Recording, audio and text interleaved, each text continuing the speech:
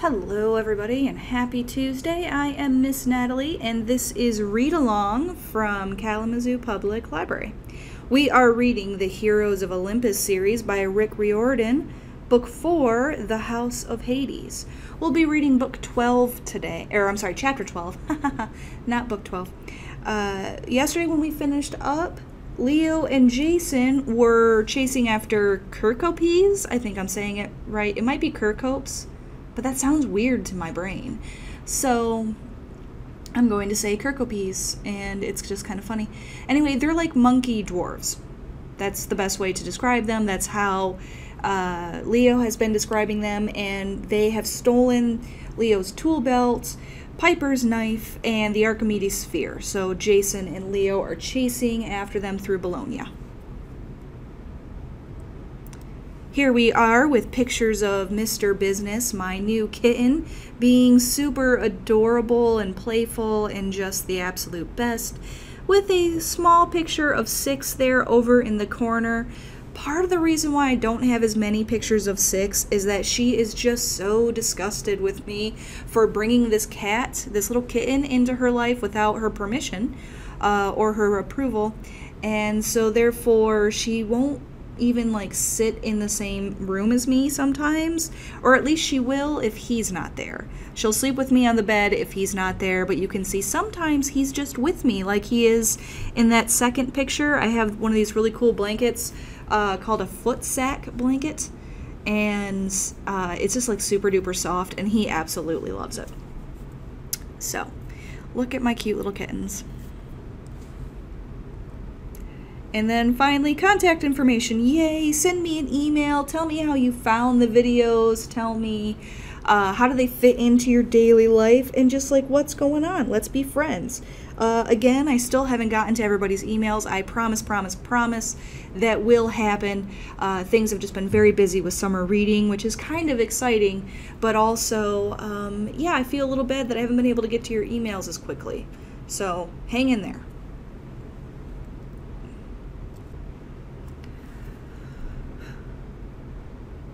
Chapter 12. Leo. The dwarves didn't try very hard to lose him, which made Leo suspicious. They stayed just at the edge of his vision, scampering over red-tiled rooftops, knocking over window boxes, whooping and hollering and leaving a trail of screws and nails from Leo's tool belt, almost as if they wanted Leo to follow. He jogged after them, cursing every time his pants fell down. He turned a corner and saw two ancient stone towers jutting into the sky, side by side, much taller than anything else in the neighborhood. Maybe medieval watchtowers? They leaned in different directions like gear shifts on a race car. The Kerkopes scaled the tower on the right. When they reached the top, they climbed around the back and disappeared. Had they gone inside? Leo could see some tiny windows at the top, covered with metal grates, but he doubted those would stop the dwarves. He watched for a minute, but the Kerkopes didn't reappear, which meant Leo had to get up there and look for them. Great, he muttered. No flying friend to carry him up. The ship was too far away to call for help. He could jury-rig the Archimedes sphere into some sort of flying device, maybe, but only if he had his tool belt, which he didn't. He scanned the neighborhood, trying to think. Half a block down, a set of double glass doors opened, and an old lady hobbled out, carrying a plastic shopping bags. A grocery store? Leo patted his pockets. To his amazement, he still had some euro notes from his time in Rome. Those stupid dwarves had taken everything except his money. He ran for the store as fast as his zipperless pants allowed. He scoured the aisles, looking for things he could use. He didn't know the Italian for, "Hello, where are your dangerous chemicals, please?" But that was probably just as well. He didn't want to end up in an Italian jail. Fortunately, he didn't need to read labels. He could just tell from picking up a toothpaste tube whether it contained potassium nitrate. He found charcoal. He found sugar and baking soda. The store sold matches and bug spray and aluminum foil. Pretty much everything he needed, plus a laundry cord he could use as a belt. He added some Italian junk food to the basket, just to sort of disguise his more suspicious purchases, then dumped his stuff at the register. A wide-eyed checkout lady asked him some questions he didn't understand, but he managed to pay, get a bag, and race out. He ducked into the nearest doorway where he could keep an eye on the towers. He started to work, summoning fire to dry out materials and do a little cooking that otherwise would have taken days to complete. Every once in a while, he sneaked to look at the tower, but there was no sign of the dwarves. Leo could only hope they were still up there. Making his arsenal took just a few minutes. He was that good, but it felt like hours. Jason didn't show. Maybe he was still tangled at the Neptune fountain, or scouring the streets looking for Leo. No one else from the ship came to help. Probably it had taken them a long time to get all those pink rubber bands out of Coach Hedges' hair. That meant Leo only had himself, his bag of junk food, and a few highly improvised weapons made from sugar and toothpaste. Oh, and the Archimedes sphere. That was kind of important. He hoped he hadn't ruined it by filling it with chemical powder. He ran to the tower and found the entrance. He started up the winding stairs inside, only to be stopped at the ticket booth by some caretaker who yelled at him in Italian. "Seriously?" Leo asked. "Look, man, you've got dwarves in your belfry. I'm the exterminator." He held up his can of bug spray. "See? Exterminator molto buono. Squirt, squirt. Ah!" He pantomimed a dwarf melting in terror, which for some reason the Italian didn't seem to understand. The guy just held out his palm for money. "Dang, man," Leo grumbled. "I just spent all my cash on homemade explosives and whatnot." He dug around in his grocery bag. "Don't suppose you'd accept, whatever these are?" Leo held up a yellow and red bag of junk food called Fonzies. He assumed they were some kind of chips. To his surprise, the caretaker shrugged and took the bag. Avanti. Leo kept climbing, but he made a mental note to stock up on Fonzies. Apparently, they were better than cash in Italy. The stair went on, and on, and on. The whole tower seemed to be nothing but an excuse to build a staircase. He stopped on a landing and slumped against a narrow barred window, trying to catch his breath. He was sweating like crazy, and his heart thumped against his ribs. Stupid Kirkopies. Leo figured that as soon as he reached the top, they would jump away before he could use his weapons. But he had to try. He kept climbing. Finally, his legs felt like overcooked noodles. He reached the summit.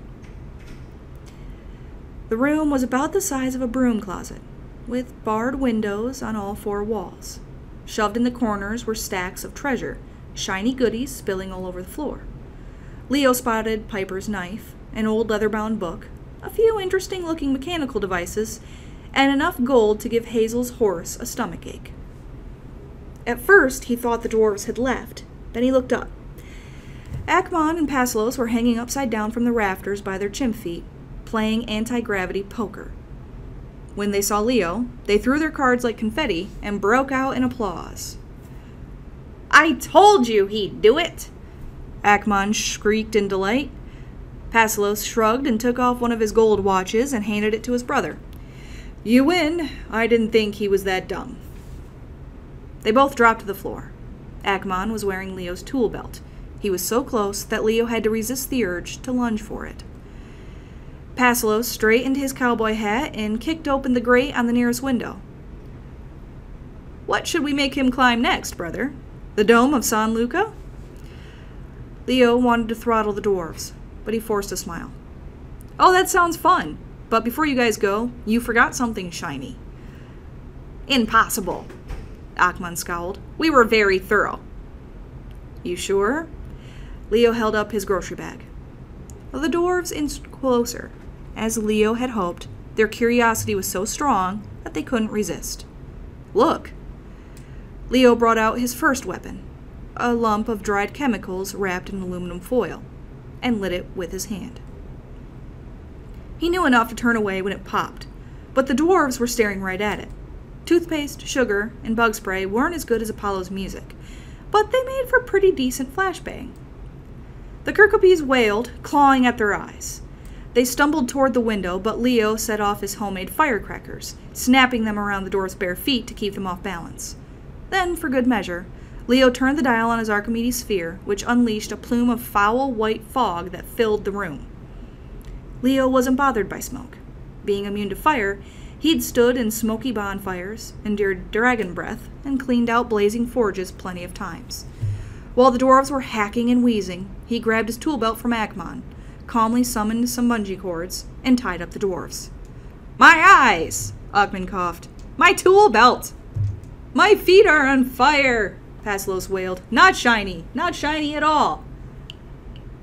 After making sure they were securely bound, Leo dragged the Kirkopes into one corner and began rifling through their treasures. He retrieved Piper's dagger, a few of his prototype grenades, and a dozen other odds and ends the dwarves had taken from the Argo II. "Please!" Ekman wailed. "Don't take our shinies!" "We'll make you a deal," Pasilos suggested. "We'll cut you in for 10% if you let us go." "Afraid not," Leo muttered. "It's all mine now." 20%! Just then, thunder boomed overhead. Lightning flashed, and the bars on the nearest window burst into sizzling, melted stubs of iron. Jason flew in like Peter Pan, electricity sparking around him and his gold sword steaming. Leo whistled appreciatively. "Man, you just wasted an awesome entrance." Jason frowned. He noticed the hog-tied Kirkopes. "What the—" "All by myself," Leo said. "I'm special that way. How did you find me?" The smoke," Jason managed. "And I heard popping noises. Were you having a gunfight in here?" "Something like that." Leo tossed him Piper's dagger, then kept rummaging through the bags of dwarf shinies. He remembered what Hazel had said about finding a treasure that would help them with the quest, but he wasn't sure what he was looking for. There were coins, gold nuggets, jewelry, paper clips, foil wrappers, cufflinks. He kept coming back to a couple of things that didn't seem to belong. One was an old bronze navigation device, like an astrolabe from a ship. It was badly damaged and seemed to be missing some pieces, but Leo still found it fascinating. "Take it," Pasilos offered. "Odysseus made it, you know. Take it and let us go." "Odysseus?" Jason asked. "Like the Odysseus?" "Yes!" Pasilos squeaked. "Made it when he was an old man in Ithaca. One of his last inventions, and we stole it." "How does it work?" Leo asked. "Oh, it doesn't," Akmon said. "Something about a missing crystal?" He glanced at his brother for help. "My biggest what if," Pasilos said. "Should have taken a crystal." "That's what he kept muttering in his sleep the night we stole it," Pasilos shrugged. "No idea what he meant. But the shiny is yours. Can we go now?" Leo wasn't sure why he wanted the astrolabe. It was obviously broken, and he didn't get the sense that this is what Hecate meant for them to find. Still, he slipped it into one of his tool belt's magic pockets. He turned his attention to the other strange piece of loot, the leather-bound book. Its title was in gold leaf, in a language Leo couldn't understand, but nothing else about the book seemed shiny. He didn't figure the Kirkopes for big readers. "What's this?" He waved it at the dwarves, who were still teary-eyed from the smoke. "Nothing," Akmon said. "Just a book. It had a pretty gold cover, so we took it from him." "Him?" Leo asked. Akmon and Pasilos exchanged a nervous look. "Minor god," Pasilos said. "In Venice. Really, it's nothing." "Venice." Jason frowned at Leo. "Isn't that where we're supposed to go next?" "Yeah." Leo examined the book. He couldn't read the text, but it had lots of illustrations. Scythes, different plants, a picture of the sun, a team of oxen pulling a cart. He didn't see how any of that was important, but if the book had been stolen from a minor god in Venice, the next place Hecate had told them to visit, then this had to be what they were looking for. "Where exactly can we find this minor god?" Leo asked. "No!" Akmon shrieked. "You can't take it back to him. If he finds out we stole it." "He'll destroy you," Jason guessed. "Which is what we'll do if you don't tell us, and we're a lot closer." He pressed the point of his sword against Akmon's furry throat. "Okay, okay!" the dwarf shrieked. "La Casa Nera! Cale Frezzeria!" "Is that an address?" Leo asked. The dwarves both nodded vigorously. "Please don't tell him we stole it," Pasilos begged. "He isn't nice at all." "Who is he?" Jason asked. "What god?" I can't say," Pasilos stammered. "You'd better," Leo warned. "No! Paslow said miserably. I mean, I really can't say. I can't pronounce it. It's too hard. Ackman said. Too many syllables. They both burst into tears. Leo didn't know if the Kirkopes were telling them the truth, but it was hard to stay mad at weeping dwarves, no matter how annoying and badly dressed they were. Jason lowered his sword. What do you want to do with them, Leo? Send them to Tartarus? Please, no, Ackman wailed. It might take us weeks to come back. Assuming Gaia even lets us, Paslow sniffled. She controls the doors of death now. She'll be very cross with us. Leo looked at the dwarves. He'd fought lots of monsters before and never felt bad about dissolving them. But this was different. He had to admit he sort of admired these little guys. They played cool pranks and liked shiny things. Leo could relate. Besides, Percy and Annabeth were in Tartarus right now, hopefully still alive, trudging toward the doors of death. The idea of sending these twin monkey boys there to face the same nightmarish problem, well, it didn't seem right. He imagined Gaia laughing at his weakness, a demigod too soft-hearted to kill monsters. He remembered his dream about Camp Half-Blood in ruins, Greek and Roman bodies littering the fields. He remembered Octavian speaking with the Earth Goddess's voice. The Romans move east from New York. They advance on your camp, and nothing can slow them down. Nothing can slow them down, Leo mused. I wonder. What? Jason asked. Leo looked at the dwarves. I'll make you a deal. Ackman's eyes lit up. 20%? We'll leave you all your treasure, Leo said, except the stuff that belongs to us, and the astrolabe, and this book, which we'll take back to the dude in Venice. But he'll destroy us, Pasilos wailed. We won't say where we got it, Leo promised, and we won't kill you. We'll let you go free. Leo? Jason asked nervously. Ackman squealed with delight. I knew you were as smart as Hercules. I will call you Blackbottom, the sequel. Yeah, no thanks, Leo said. But in return for us sparing your lives, you have to do something for us. I'm going to send you somewhere to steal from some people, harass them, and make life hard for them any way you can. You have to follow my directions exactly. You have to swear on the river Styx.